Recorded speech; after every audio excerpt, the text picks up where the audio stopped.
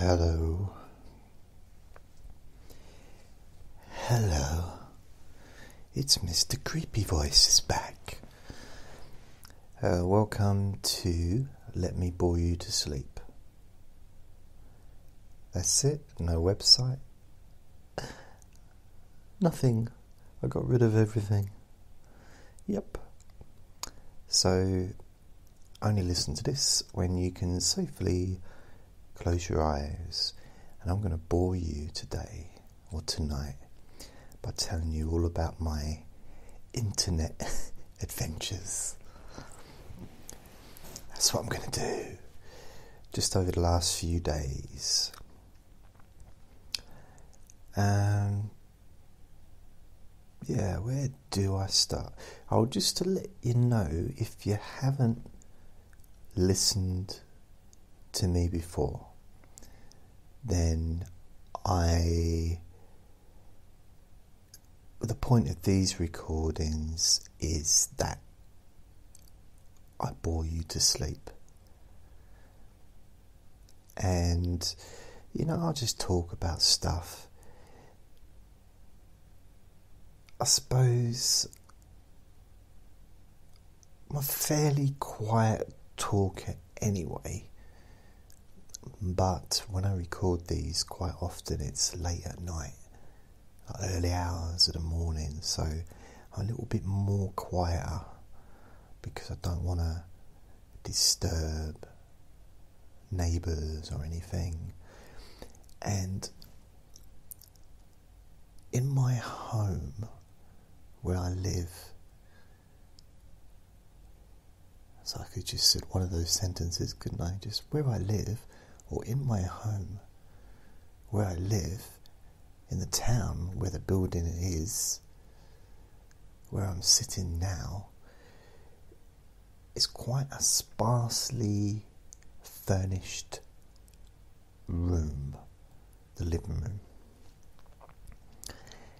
Therefore, it can get a little bit echoey, a little bit, and I think possibly my voice may carry a little bit. But the reason I've got I don't know, it's not so much that I live kind of a Zen lifestyle. It's more, I don't know, I used to have quite a few bookcases in here. I used to have a sofa in here, and I had Andre. He destroyed the sofa, and one day, I think it was 2 years ago, a mouse appeared in my room, in the living room, and I couldn't catch it. I was trying to catch it, but there was so much stuff. So in the end, I took everything out of the room bit by bit, with the hope of being able to. I put a humane mouse catcher down, and basically what happened is there was other mice in the building. The mouse accidentally entered my home because I've got Andre. It's a little ferret, and trust me, a mouse would not want to come anywhere near him if he could avoid it. So the mouse seemed to have got trapped here. Oh, excuse my coughing. That's nice. Nice and relaxing, isn't it? Oh, might blow my nose in a minute. That'll relax you. And in the end, the mouse kind of got out, and how was it? The vermin would not want to be in this building, well, not in my flat, because of Andre. It's just simple as that. this is his territory, and he wouldn't allow it to frighten anything away, which he did. So it must have just, I don't know how it got in, might have even come in the front door, which would be a bit weird. I don't remember giving it keys, but perhaps it used stilts to reach the keyhole, and mind you, if it could reach the keyhole, it could have climbed through the letterbox.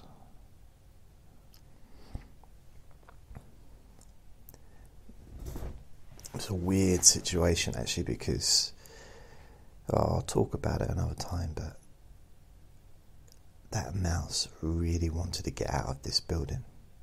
Did not want to stay here. It was in the front room. I went to bed, and I could hear it scratching all night long, trying to get out of the front room. I got an itchy back, and whenever I went to open the door, the mouse was nowhere to be seen. So what I thought, I started to think, am I seeing things? Am I hearing things? Oh, this is weird. So I set a camera up, and I basically set up, maybe it was the phone or a webcam or something, and just pointed it towards the front door, the bottom of the front door, that whole area, and left it on for a few hours, and I went to bed. So I wake up in the morning, and I rewatch the video, and it was just one little mouse. And you'd be amazed at how slowly they move when there's no one around. Seriously, I was walking from one side of the room to the other, having a little sit down, getting a flask of coffee out, having a cup of coffee,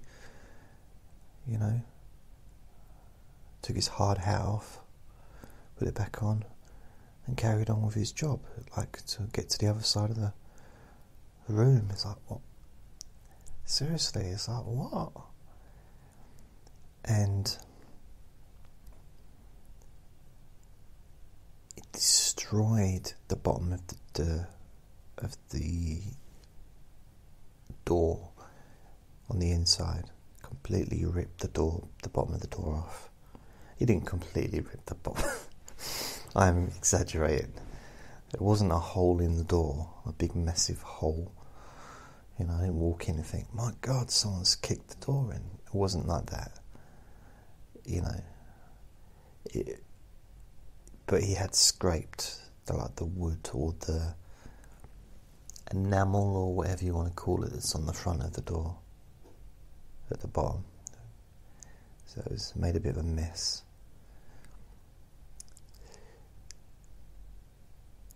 Plus, I don't want to live where everything's really tidy, where everything's kind of perfect, and the settee's there, the settee's over here, there's another settee over there, and I could end up with this looking like a really lovely living room, but then I'd end up eating on my lap. With a plate, obviously. I don't want to just put the food on my lap and eat it from there. It burn my legs, wouldn't it, probably? But I suppose I could have it on a tray, or a plate on a tray. Not just stick it all on a tray, unless you clean the tray. That's the thing about McDonald's is, if I get a McDonald's meal, and I don't go into McDonald's very often. Literally really, really rarely now. A couple of times a year, which is strange, but it's just the way it's worked out.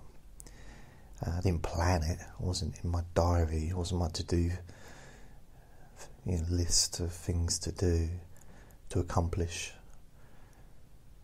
But I just don't go in there very often. But this if I get a meal, let's say a quarter pounder and chips, quarter pounder cheese, quarter pounder with cheese, chips, and a banana shake or a strawberry shake. That used to be my thing. That used to be the thing. I to be fair, wasn't that bothered about the fries because I'd never really loved the McDonald's fries. Because that's the thing. If you're not from England, you know, if you live in another country, let's say America, for example, I don't know. I know more about America than I do about probably any other country apart from this one, because of the cultures and, you know, because just kind of, you know, television and movies and stuff, although that's not necessarily the best education. And when McDonald's came here, because it wasn't a McDonald's where I lived. I moved around quite a lot, but I kind of settled down at the age of 7 to the age of 15. So I had 8 years where I was living. Okay, I wasn't living in the same place the whole time, but I moved 1, 2, 3 times. But I was probably about 8 years old when I moved the last time. So I would say probably 8.5. Maybe even 9. Yeah, maybe even 9. We moved into the bigger house. So let's say 9 for argument's sake.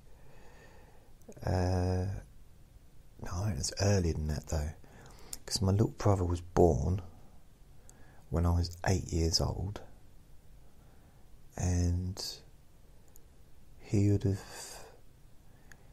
was still a baby when we moved. That's part of the reason why we moved, because there was 4 children and 2 adults in a 3-bedroom house, and it wasn't really ideal, although I did love that house. I didn't love it, I didn't want to marry it. I don't know. I sometimes wonder, would I want to marry Andre? Just, obviously not in a kind of a weird way, but is there an unweird way to want to marry a ferret? But it's just like, who do I love the most in the whole wide world? And it's Andre, my little boy. But then I suppose really he's my son, so you can't really marry his son, can you? I suppose there are parts of the world where you can do such things, but not here. I don't mean here, but not anywhere in England, I don't think. Yeah, as far as I know. But with McDonald's, I want to marry a ferret. That's weird, isn't it? If anything, it just might annoy people, so it might be worth doing it for that. I wish I could find a serum to keep him, I don't know, the same age forever, you know? Because his uncle was another ferret. His uncle passed away a few months ago. I think it was like January time. And, you know, he could hardly walk for about a year or 6 months. But he still had that energy, the kind of, you know, the cheekiness and the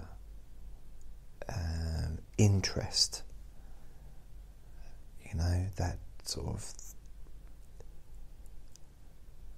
the excitement for discovering new things and I don't know, just exploring, that kind of thing. So, in McDonald's, here's the thing. See, I don't normally tell people this stuff, but this is the kind of stuff that's in my head, but I don't share it. Maybe that's where it should stay, but it's okay. I don't mind. And so I'll get a tray. I'm sure there was a time where you didn't get a tray with McDonald's. I'd just give you the stuff and they'd be in these polythene boxes and you just take it. But maybe there used to be trays. I forget.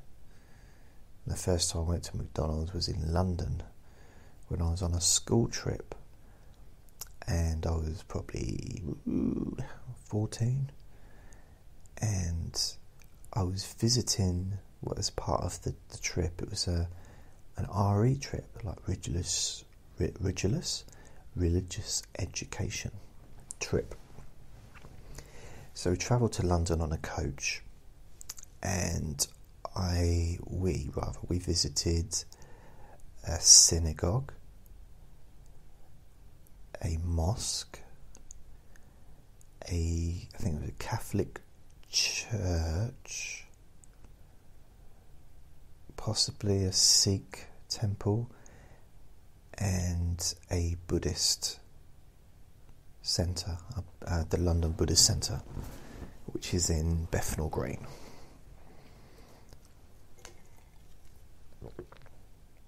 The only thing that really stood out to me was the Buddhist. I liked all the old stuff, like the Catholic Church, because it's the old church, and then you've got the synagogue, and the big massive book, and the scriptures, and and I think for me, they actually showed us some old scripture. It was thousands of years old or something. And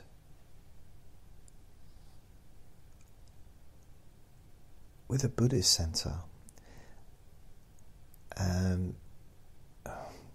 suppose I was quite interested in Eastern philosophy, and because of the martial arts and having watched so many Eastern films, which were mainly where the martial arts films came from, China and Peking and I don't know, so many different places, I guess, that they were made. And in a lot of the martial arts films there was meditation. It was kind of part of it. And the Shaolin monks, of course, they were Buddhists, but also some of the most famous. They're famous for being some of the greatest martial arts experts, like Shaolin Kung Fu, Shaolin boxers.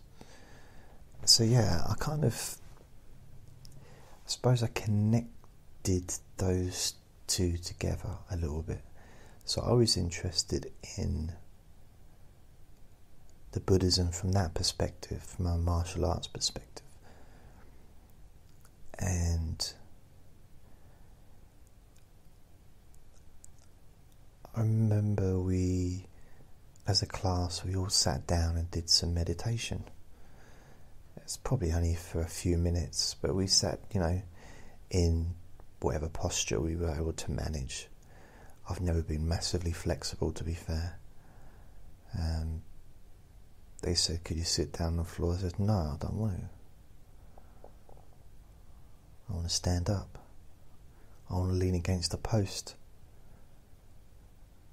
I said, well, can you just maybe stay in one place? And no, I want to move around. I was very inflexible. And we doing that cup of tea. I'm thirsty, I want a cup of tea. Yeah, but we don't even have a kettle in here. I brought a flask. Where'd you get a flask from? Oh, I borrowed it off that mouse. Oh yeah, Bob. Oh yeah, you've met him too. Yeah. And then we did this meditation, and it was like a little bell, ding ding. And I think they gave us all a bit of incense each, and we lit that up. And yeah, it was really good. I was quite into incense for a while, but I kind of gave it up. It was a bit, sometimes it's a bit smelly. It's a little bit, it sort of burns, and you can get different types, different like smells. So there's a company called Nag Champa, and I used to work in a Buddhist shop actually when I was older, or two in fact, and they always had some incense on the go. That place full of incense. It was like you could smell. As you walked past the shop, you could smell the incense. You could actually smell it, but it wasn't just the incense that was going on within the shop. There's also incense upstairs. That was, you never got to see that because that was like more for storage, and the staff would go up there and indulge in a bit of incense. There's always one on the go. Seriously, it's like wherever you go, like bit of incense here, bit of incense there. It's like, and then the smell would mix together. So the first shop I worked in, they'd been going for about 10 years, maybe longer, and the whole place smelled beautiful. It really, really did smell. And that was like 10 years worth of incense, and it really smelled good. But it didn't smell like any one stick that was burnt, It was just the whole, just a mixture. It was very strange. Also, here's a weird thing. Every now and then we get a whiff of stale beer and cigarette smoke, but mainly stale beer. And I remember saying, "Oi, what on earth is that?" He said, "Oh yeah, this is the person I was talking to." And I said, "What do you mean, oh yeah?" He said, "Well, this building that we're in now," because the building was actually downstairs was the shop, and there was also a cellar downstairs as well. But that was, well, it wasn't a cellar. Well, it was a cellar, but it was used as a storage room for the stock. But upstairs, which was a separate entrance, was where the Buddhist centre was, and that was two stories high. But apparently, the downstairs bit used to be a pub.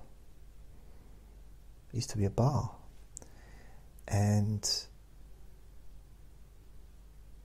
they said every now and then you get a whiff of stale beer. Like, how's that even possible? It hadn't been a bar for like 100 years or something. I'm making that bit up, but I don't know how long. Been a long time. It was, I don't know. It's a long time. It was probably during the Ming Dynasty or something like that. It was, it's going back. There were pirates. The original cuddly pirates. With the parrots on their elbows and stuff. Parrots for hands, not parrots for hands, was it? Yeah, anyway, pirates these days aren't quite as friendly, I don't think. didn't realise is something that's not particularly useful information, but there was, where were they from? There was ships used to come here to, I forget which part of the country it was, and they used to kidnap people and use them as slaves, sell them on as slaves, English people, or British people they might have been called back then, I don't know.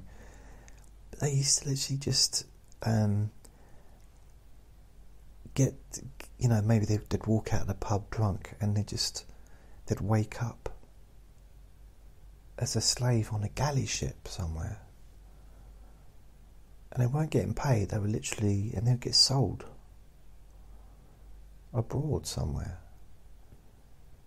It's like, wow.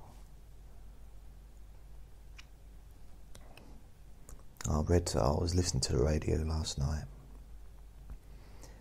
and all this Brexit stuff. There was this bloke, this man came on and he was talking. It's LBC that I listen to, and it was a man who phoned up and he said that he thinks Cornwall should have a Brexit.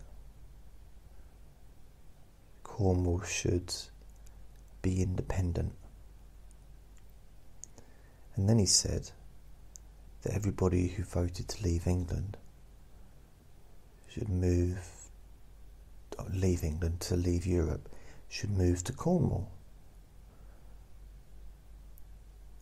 Even if it meant standing side by side with each other and you're not having much room to do anything.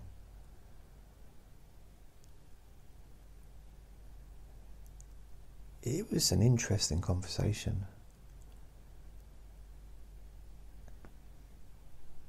It's like, from one point he wanted independence for where he lives, because I suppose it's a nice place, and he wants it to be beautiful again, or I don't know what his words were, but he said that tourism had ruined the landscape or something. And then he said he wanted 17 million people moving there. That's a lot of litter.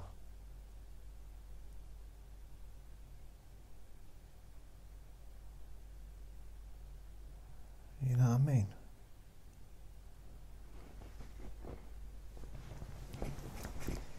So in McDonald's,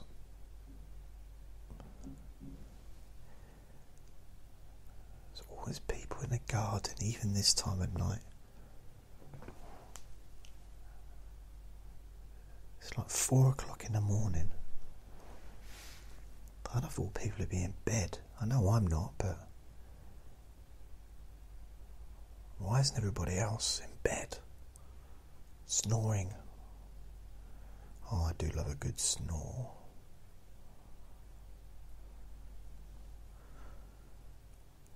And this is something I've done for years and years and years. So I'm in McDonald's, I'm at the counter. By the way, I don't use those machines. You know, those machines, I don't know if you have them where you are,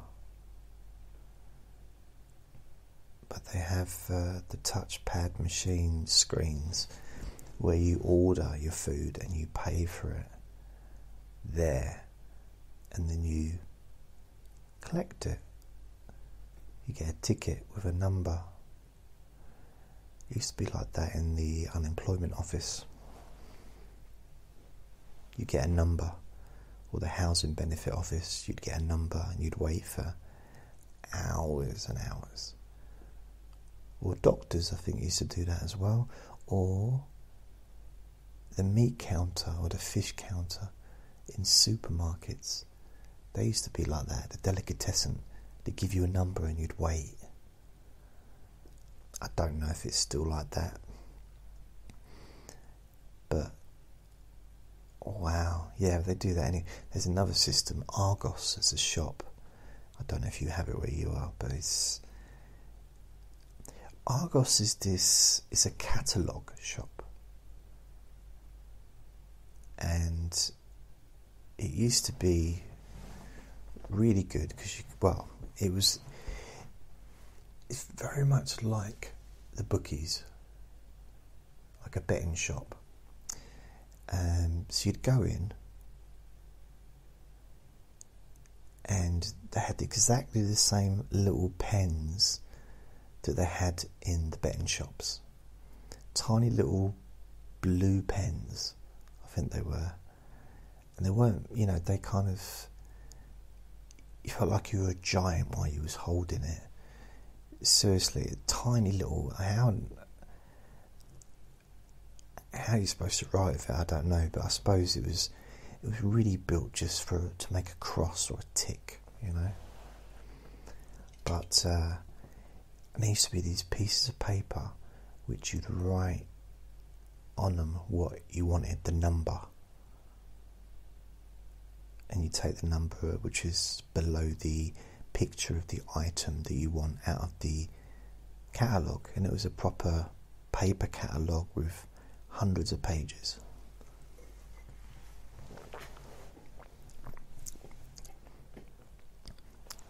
Those of you who are not sure what books are, or catalogues,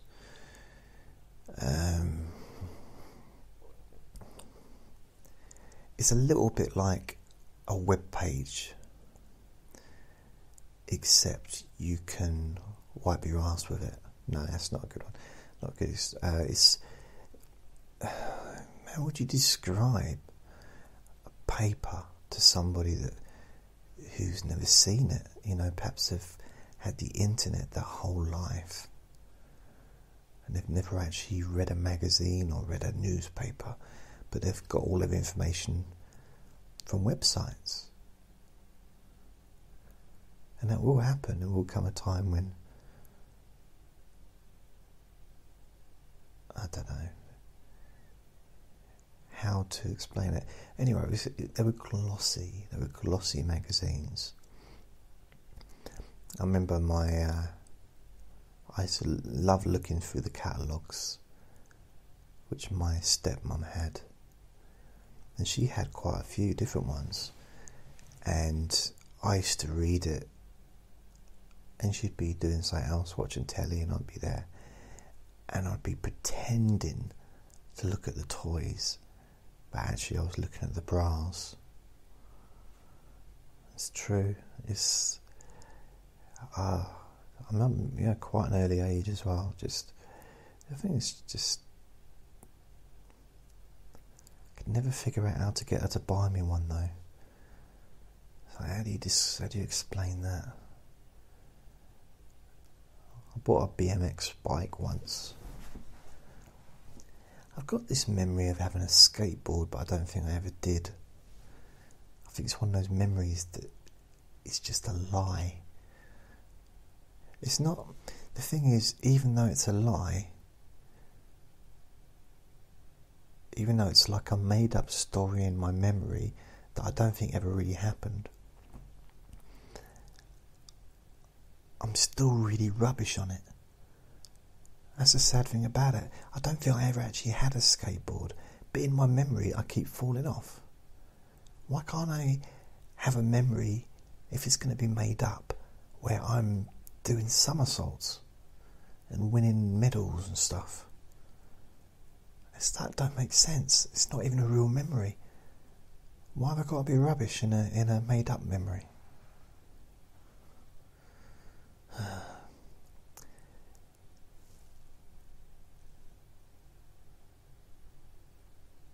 Oh yeah, so in Argos, Google it if you don't know what it is. Argos. It's like a retail catalogue store. Anyway, how it used to be like a betting shop, because you'd look at a picture of something, you didn't get to see it, just a picture. You couldn't touch it, couldn't feel it, couldn't shake it, nothing, because all you do is go up to the counter, you hand the slip of paper over, the same as you do in a betting shop, and you basically take a punt. And that's what it used to be like. Because 30 odd years ago, I'm sure now quality's a lot better, but the amount of stuff that I bought from Argos and I had to take it back because it didn't work. When I was in my teens,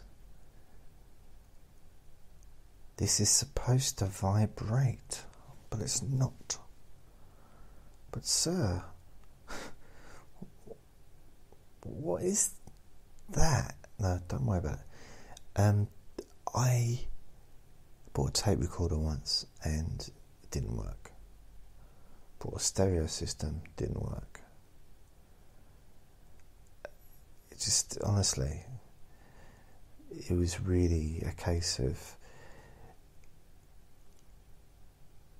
most of the stuff did work, to be fair, but I had a few problems over the years, but not a huge amount.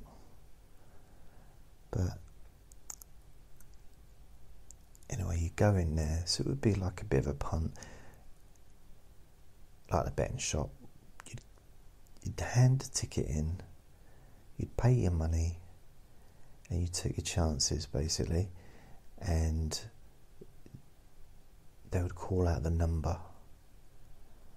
And as technology increased, there'd be a screen with a number on it, and it'd flash when your number was ready. 406, and someone might say 406, but another person might say 406. It depends on what their voice was. And I'd go and collect it, and I'd be like, oh, I wonder what it's going to be. No, you knew what it was going to be, but it's like, is it going to work? Does it need batteries? If it needs batteries, does it have batteries with it? All that kind of stuff. So it was...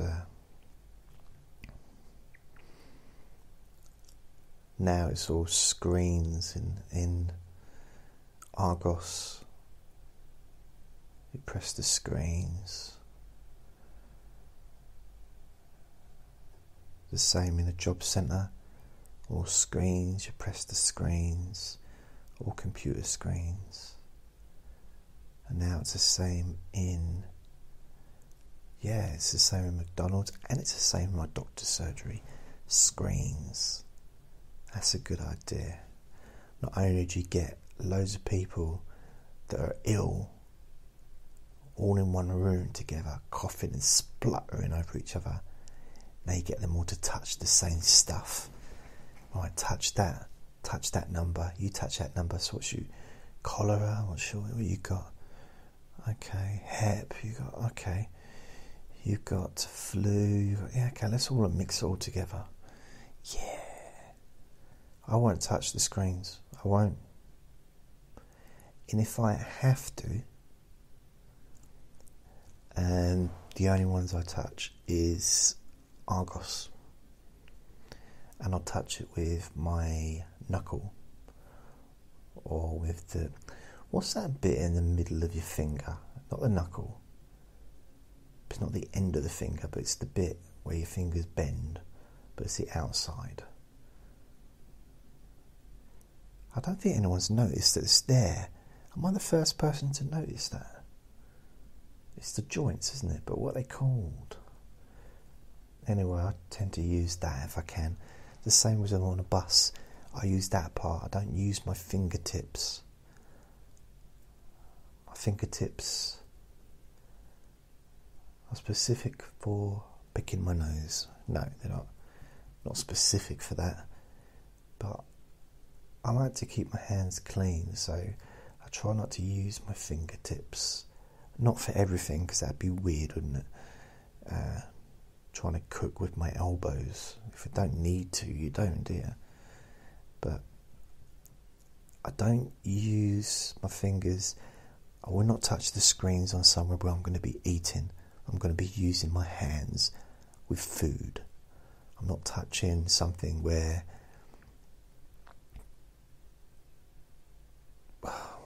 statistically how many people wash their hands when they've been to the toilet, who knows. So I don't, just say I don't want to touch that, and definitely not in a doctor's surgery. I'm never ever going to do that. So yeah, I just refuse. I just go straight up to the counter in McDonald's, and they don't know what to do because they're so busy working. It's like there's this empty space where a till is.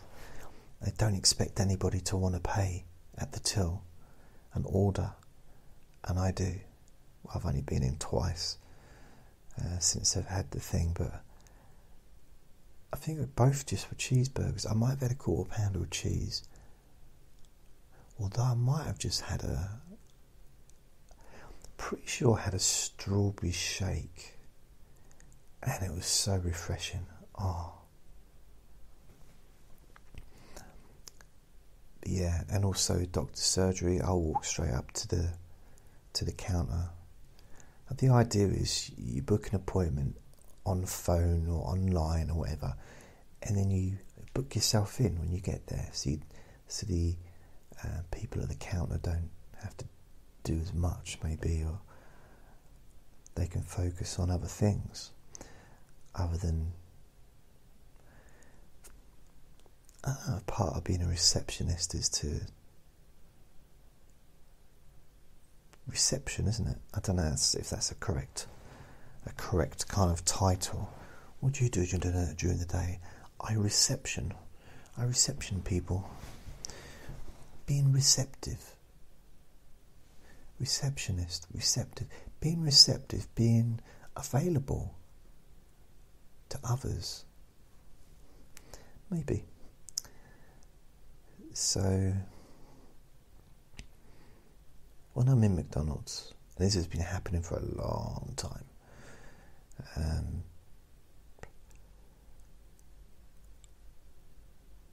you get it used to be that they would put everything and it would be all kind of sealed up and it'd be on a tray. Now the burger's in a cardboard thing, and this is a cheeseburger and it's just wrapped up in kind of, I'll tell you what the cheeseburger's wrapped up in. It's very similar to the toilet paper I had at school, that like see-through tracing paper kind of stuff. It's pretty much the same. I think that's what happened, is maybe school, I don't know, schools might still use it, but when I think about that toilet paper, I think the toilet paper actually smelled worse than what I was using it for. It was just had a weird smell about it. If anything was recycled, that was. So when I get a tray and the food is handed to me on the tray, and there's usually an advert, like a piece of paper, like big piece of paper advertising, I don't know, Monopoly or whatever they're doing to entice young children to eat unhealthily. And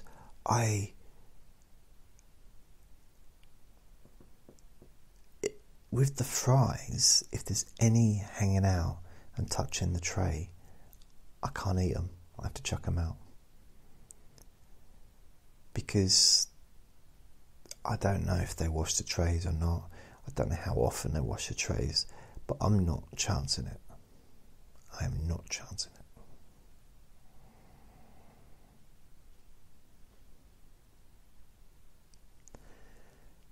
And that's not all I've got to say about McDonald's. In England, fries,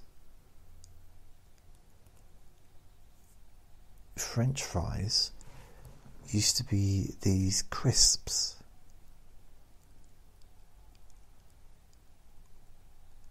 Which were what you call chips. And they were actually called French fries, and they were what you call in America, rather, sorry, chips. You know, do I have to go through the whole cooking process? You know, things you get in bags that are kind of made of potato, partly salt and flavoured, and they're quite yummy actually.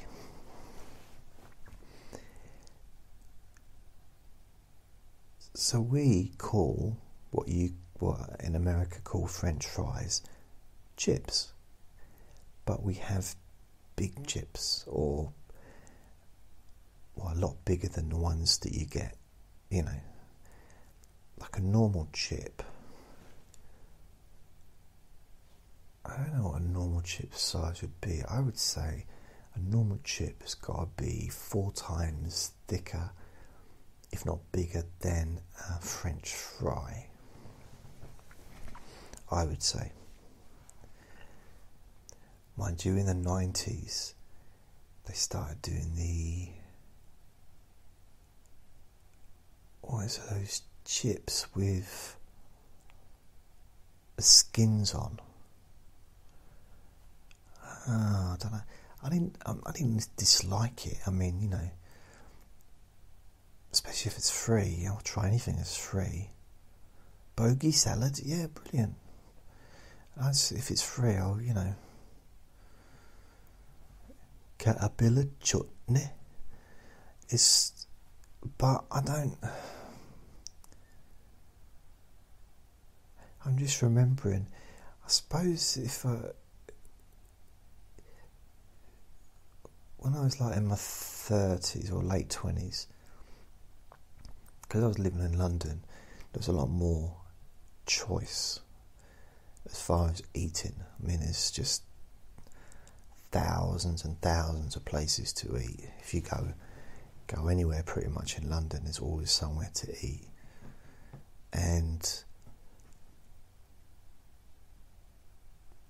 probably hundreds of thousands of restaurants, actually.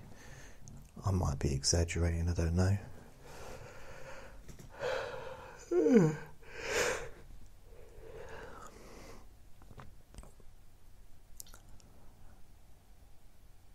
I kind of miss that a little bit.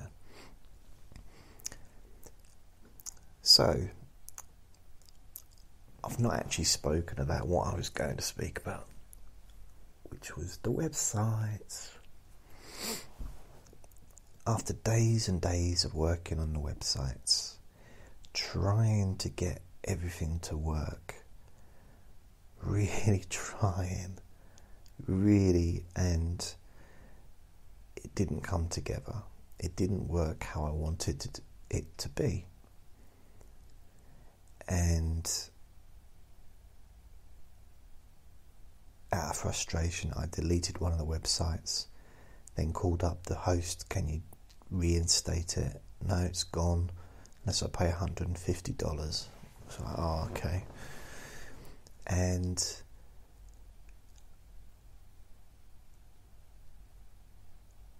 yeah, I deleted quite a few of my Let Me Bore You to Sleep recordings because I was trying to make it a premium podcast. So not all of them, but just like the archive would be, you know, a charge to listen to the old sessions. Well, it didn't come to plan, so I've had to go back. Well, I didn't have to, but I've gone back and re-uploaded all of the Let Me Bore You to Sleep recordings fresh, from 1 all the way up to this one. Well, up to 126, and this will be the next one. But it's all up to date now, hopefully online, and it should be fine.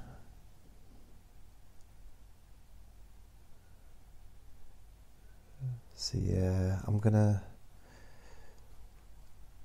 I've made a few changes. I've suspended my Facebook account and my Twitter account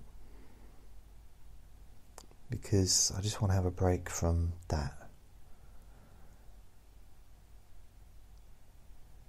So don't feel, if you are listening still, and don't think that I've blocked anyone or deleted anyone, because I haven't. I've just reactivated or deactivated the accounts.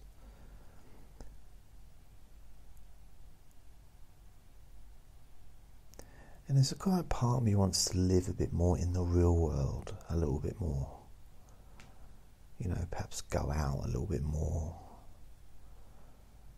And having spent so much time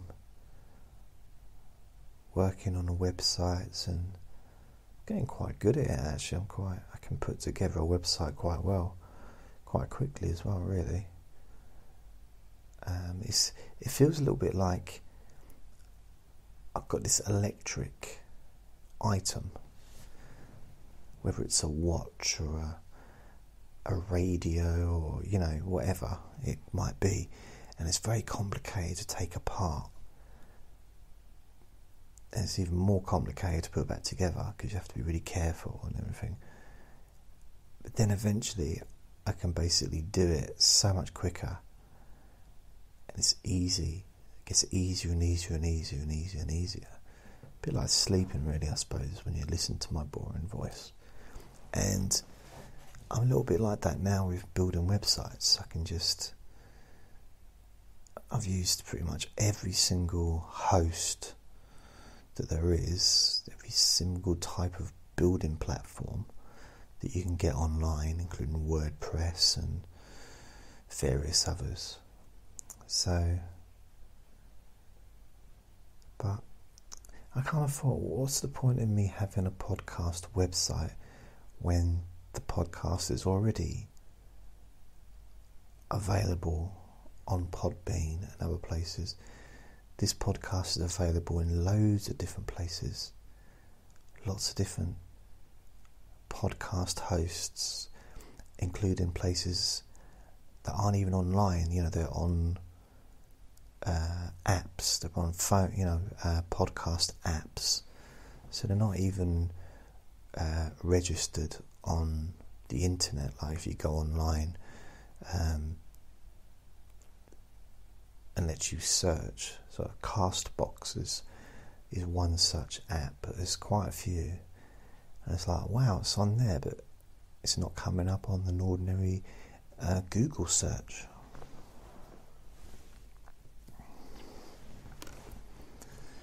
So I don't really know what that was about. So I got rid of everything, really.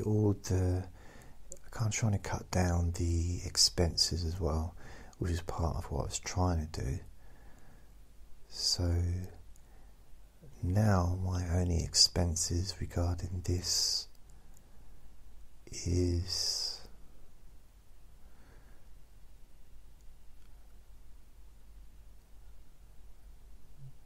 $50, $60, I don't know, maybe $70 to $80 a month, possibly. So it's gone down a bit. I'm not sure whether to keep my SoundCloud podcast, because I do get quite a few people, well, not a lot, but I get people liking me, and I go to their page and they're trying to sell me SoundCloud listens, like, me to pay them £30 or £40 and they'll give me 10,000 listens of my podcast. So I do wonder whether SoundCloud do that themselves, whether they're... When I see that, I kind of wonder, are there any legitimate people actually listen to my podcast? Because I just don't get any feedback. I think I got one comment or one message in the last year on SoundCloud from someone called Nuggets. Is it Nuggets? And yeah, I go to some SoundCloud channels, podcasts, and there's loads of comments, loads of. So I don't get it. I don't really know what's going on. It's I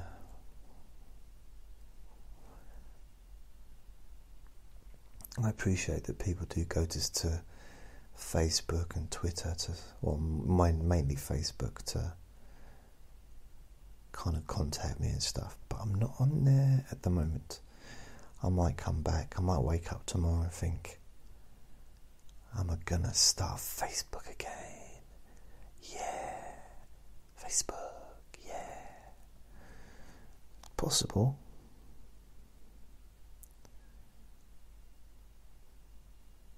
Likely, I'm not sure, but possible.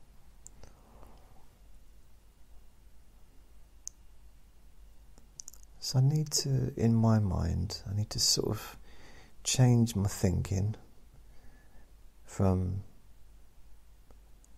trying to turn this online podcast work that I do, these sessions I make, instead of trying to turn that into a living, earning a living out of it, but still keeping it free, which is what I wanted to do, but maybe having a few bits that I charge for, but still keeping, 90% of everything I do free. I think I'm just maybe going to not pursue that line of thinking anymore, and just make the sessions, hope that people benefit. I mean, as it is, people vote with their feet. That's what I was always told. If you've got a restaurant or if you've got a nightclub, people let you know if they like it because they keep coming back. If you've got a restaurant and no one's coming in, there's a reason for that. Especially if it used to be busy. It might not be anything bad, but there's a good chance it's because there's something they don't like about the restaurant, or it might not be that, but financials and stuff. But it's kind of like a comedy club or nightclub, or going to see someone in concert. People buy tickets. If no one buys a ticket to go and see someone, then there's a reason for that. So it's, I'll just keep doing this, and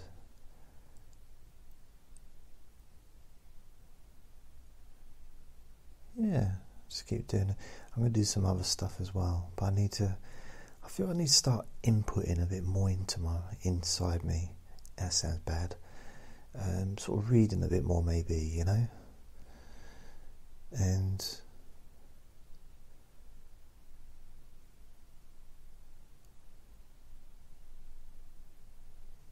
you can only, because at the moment I've got a toothpaste tube, and I'm really kind of putting way too much effort trying to get the toothpaste out of this tube, when I've got another 20 tube, that I can break into. I've got loads. I've got enough toothpaste probably for the next 2 years. But I still I want to get more out of this one. The only way to get more out of it is if something's put into it. It needs to have toothpaste squared inside it. So then there's toothpaste to squirt out. But then that would entail getting a new toothpaste tube, putting them together like some kind of weird toothpaste orgy, and then filling the old one from the new one. So I might as well just use a new one. You know? I mean, if you had a pint of milk, you had an old pint of milk and it was empty, it was a plastic container and it was emptied. You know, you just drunk the last bit of it. You went to the shop and bought a new carton of milk, a new pint of milk. You wouldn't empty it into the old carton, would you? Because even though you might have drunk out of that other carton, the idea of putting new fresh milk into an old carton is a bit grim.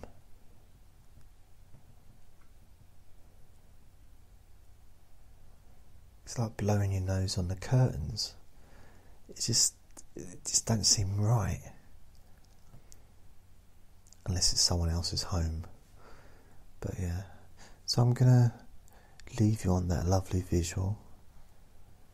Have a lovely, lovely day, lovely evening, lovely week. And my plan is to revisit you again and be here again tomorrow. And a lot more regularly, hopefully. Hopefully every day. So just come back wherever you've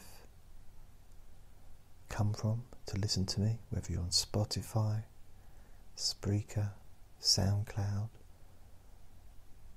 iHeartRadio, Radio FM, Stitcher, you know, TuneIn, so many different ones. iTunes, of course, or Apple Podcast, as I think they're more known.